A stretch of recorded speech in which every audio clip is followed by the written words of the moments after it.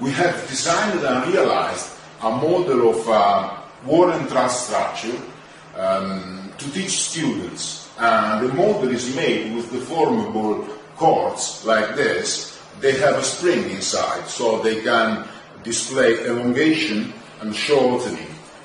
The model can be loaded through dead weights in this way, for instance.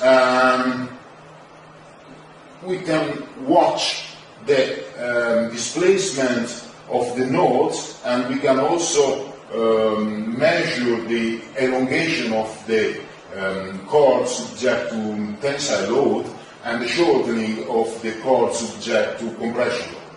In the following, we'll show a couple of tests on this structure.